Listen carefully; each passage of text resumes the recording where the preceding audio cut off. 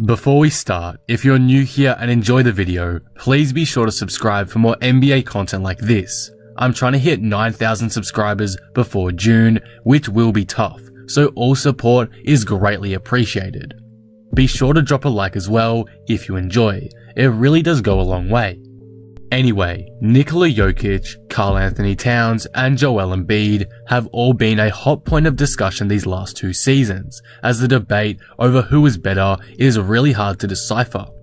The answer to the best center in the league question always seems to be inconsistent, and really depends on who you ask, so I'm here to hopefully clear up some of the confusion in today's video.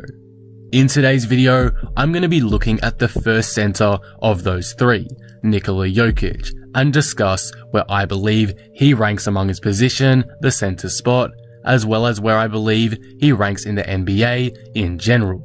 If you guys do enjoy the video, be sure to leave a like so I know to continue this series with Karl-Anthony Towns up next. But with that all being said, let's talk about Nikola Jokic.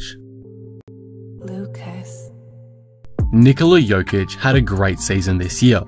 He averaged 20.2 points per game, 10.2 rebounds, and 6.9 assists a night, and led the Nuggets to the 3rd seed in the tough West with a record of 43-22 just before the season got cancelled. Jokic led the Nuggets in the 3 major stat categories, and honestly, I think Jokic deserves a lot more credit for what he's done in Denver and how much he's contributed to their success. Let's be honest here, no one on Denver is really an all-star player apart from Jokic. There is no other player on the team that's in the top 25 players currently. I would even say Jamal Murray isn't even there yet too, as to be quite frank, he's been a bit disappointing this season. Jokic is a bigger impact player than it seems, and again, I think he deserves a lot more respect and credit for Denver's success these past couple seasons. So, where does Jokic rank amongst NBA players today? Well, let's firstly look at where he ranks for his position. In my eyes, Jokic is undeniably a top 3 center in the NBA, and I wouldn't even be mad if you said he was undeniably top 2. Jokic's passing ability makes him a one-of-a-kind player and really separates him from the majority of the pack. So I think you have to have him in your top 3, in my opinion. That's fair enough, he's just such a vastly different player to any other center in the league.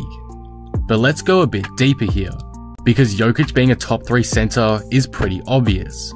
The real debate starts up in this top 3, as there is seemingly rarely a consistent order of who the best center in the league is, and it's where most of the confusion and discussion is. Let's start by comparing Jokic to Karl-Anthony Towns. Towns is an elite scorer and underrated playmaker, and his ability to stretch the floor for a big man is insane, knocking down 41.2%. Yes, 41.2% of his 8 3-point attempts per game. That is a beyond insane stat, and I haven't even mentioned his elite 27 points per game, close to 11 boards, and 4.4 assists per night. However, whilst Towns does have these appetizing stats to look at, which are also very comparable and better than Jokic in most areas, one thing Towns lack is wins. This then allows for the argument that these stats are very empty and don't mean anything, as obviously, looking at the Wolves' abysmal record, they don't contribute to wins. This is why today, I have to give the edge here to Jokic as being a better player. Whilst Towns does have very similar stats to Jokic, his team does not win, and I know this can be blamed on a poor supporting cast, but with D'Angelo Russell and new additions such as Malik Beasley, I'm giving Towns less and less reason to continue to lose games.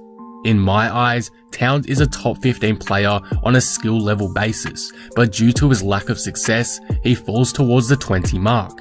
Jokic and the Nuggets consistently win, and Nikola's elite playmaking and offensive ability plays a large part in that. At the end of the day, whilst Towns is very talented and the gap between these two is quite close, Jokic has to win out this comparison to me. Another player often considered a top 3 center, and before the season began, the undisputed best center in the league, is Joel Embiid. Whilst this debate is not completely focused on this season, Joel Embiid has been quite disappointing this year. He's regressed stats-wise, failed to mesh with his team, and the 76ers have thus failed to be consistent this year, finishing as the 6th seed in the East. Am I going to blame this entire disappointing season on Embiid? No, because most of it isn't his fault. It's the 76ers front office poor ability to sign players that fit alongside their two all-stars in Embiid and Simmons. However, I think there was a lack of effort shown at times this season by Embiid, and perhaps poor fitness levels. Overall, Embiid has the potential to be a top 5 player in the game, and he really showcased that last season. However, that level of play was rarely on display this year, and it only appeared every now and then, which to me makes me believe Jokic is currently better, making him the best center in the league in my opinion. Jokic is a better passer and playmaker, and Embiid is arguably a better scorer, at least in the post. Maybe shooting from range is a different story, and he's also a far better defender in my eyes. But again, team success has a lot to do with this, and the Nuggets' great season, led by Jokic, gives him the edge also. This is not to say that the gap between these two is big at all. I'd say it's probably smaller than between Jokic and Towns, but yeah, I have Jokic as a better player than Embiid. Their stats are very comparable. There's not much difference to me, and in my personal opinion, Jokic passes the eye test better than Embiid, but that's just my opinion. Let me know what you think of this below, and let me know your ranking of these 3 big men below. With that being said though, let's move on to the next part of the video, where Jokic ranks in the entire NBA. In my opinion, Nikola Jokic is a top 10 NBA player. If we want to be a bit of a hater here, then I'd say at worst, he's a top 12 player in the league, and at best, I'd say he's maybe the 8th best player in the NBA, but I really couldn't go higher than that. I think the best ranking for him, in my opinion, is the 10th position exactly, because he's obviously not better than guys like LeBron, Giannis, Kawhi, Curry, AD, etc. But I think he's better than guys like Westbrook and Kyrie Irving, and he's obviously superior to guys like Tatum, Donovan Mitchell, and Rudy Gobert.